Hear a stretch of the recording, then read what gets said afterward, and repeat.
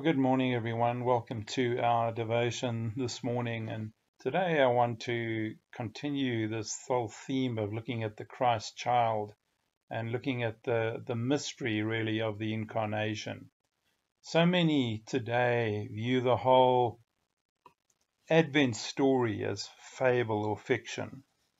I was reading an article not long ago where the writer was saying he had visited a large bookstore in his city. And in their special Christmas section, you could find only 1 in 50 books or so that mentioned the name of Jesus. Some of the titles he recalls were Deck the Halls with Murder and Silent Night, Stories of Romance and Suspense, or The Physics of Christmas, from the aerodynamics of reindeer to the thermodynamics of turkeys. There was another collection of books on Santa, such as Santa, My Life and Times, Santa and Pete, and Believe in Santa Treasury. Is it any wonder there's so much confusion around the real reason for the season? We also make the mistake of viewing the birth narratives of Christ from a New Testament perspective only, when a better understanding can only be obtained when we look at them in conjunction with the Old Testament. This is where I want to begin as we continue with our devotions over Advent. Let's look at some of the prophets and first writers of the New Testament who clearly had just one perspective of the coming Messiah. Many of the prophets failed to grasp the very things they were prophesying. In fact, they too were confused, as were the first generation of believers in the time of Christ. So why were they confused? Why was what they spoke about in terms of the coming Messiah so puzzling, so enshrined in mystery?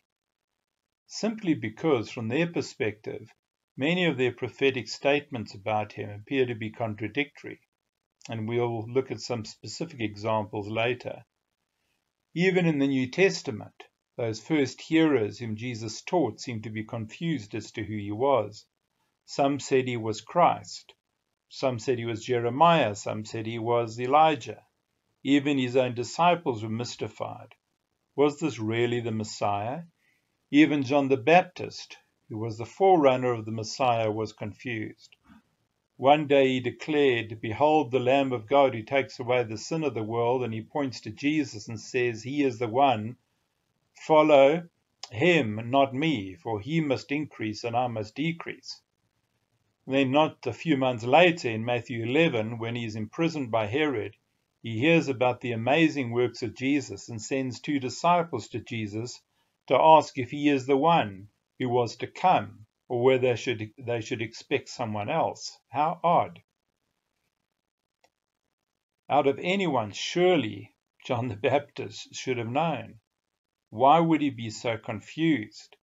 Because in Matthew 3 he declares, quoting from the prophecy of the Old Testament, "The axe is already at the root of the trees, and every tree that does not produce good fruit will be cut down and thrown into the fire. His winnowing fork is in his hand, and he will clear his threshing floor, gathering his wheat into the barn and burning up the chaff with unquenchable fire." From John's understanding of the coming Messiah, he would come with judgment and wrath as an all-consuming fire, who would destroy the ungodly and establish his kingdom for the righteous. That is John's picture of the Christ, the coming Messiah. Now picture John in prison, and he gets word of what Jesus is up to. He's out there healing people, bringing them words of comfort, preaching messages of grace and peace and salvation. So what happened to the winnowing fork? What happened to him clearing the threshing floor and burning the chaff with unquenchable fire? What about the kingdom he's meant to be establishing? Why? They are still under the rule of Rome. No wonder he's confused. No wonder he's asking, are you really the Messiah? He hasn't established a new kingdom at all. There's so much about the incarnation of Christ that is shrouded in mystery. And yet, for the most part, we who live on this side of the cross have the incredible privilege of viewing the whole story from both perspectives, from the old and the new. In fact, Jesus pointed this out to his disciples in Matthew 13:17. He said, "For I tell you the truth, many prophets and righteous men longed to see what you see, but did not see it, and to hear what you hear, but did not hear it." But before this verse, he said, "But blessed are your eyes because they see, and your ears because they hear."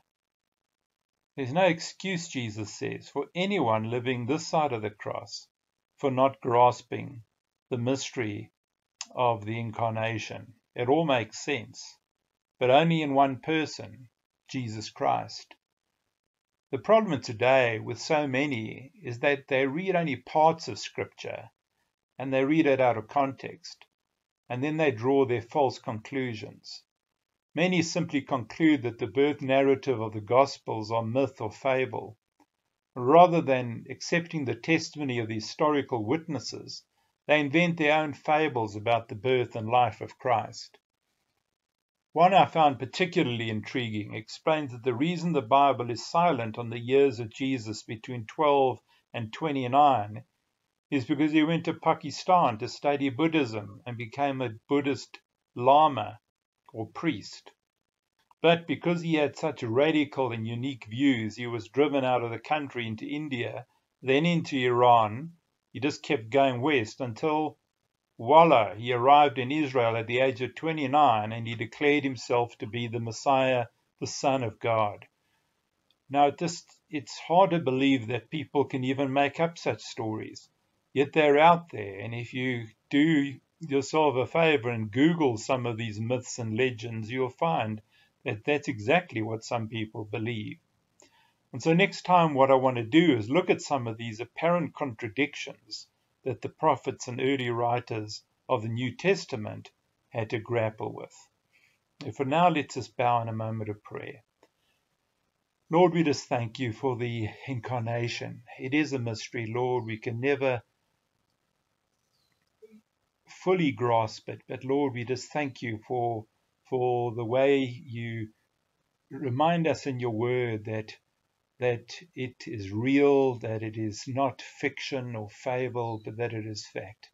And so we just praise you, Lord God, for this time of year when we can celebrate the incarnation of our God.